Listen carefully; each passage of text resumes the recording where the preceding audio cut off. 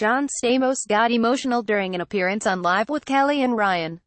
While away from home promoting a new movie, he said he misses his son Billy, who was born earlier this year. "It's the longest I've been away from him," he told Kelly Ripa and Ryan Seacrest. John Stamos became a dad for the very first time this year, when he and his wife, Caitlin McHugh, welcomed little Billy.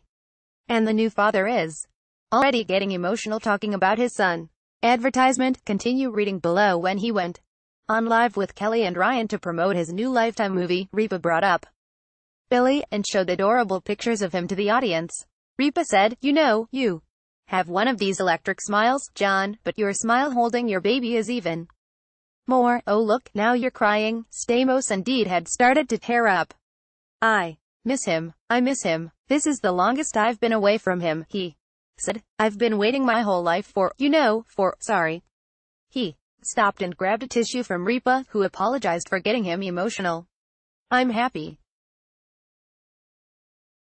I'm so happy," Stamos said. He said he and McHugh are working on baby number 2, but baby number 1 keeps getting in the way. "We're trying, but the kids like a C block. Can I say that?" he joked. "I said, what's the rush?" She said, "Well, you're old. I'm doing it for you." Advertisement. Continue reading below. After the show aired, Stamos joked about getting teary-eyed. "Oh no, I'm turning into Jimmy Kimmel," he tweeted. Kimmel, after all, is no stranger to choking up about his own adorable son, also named Billy.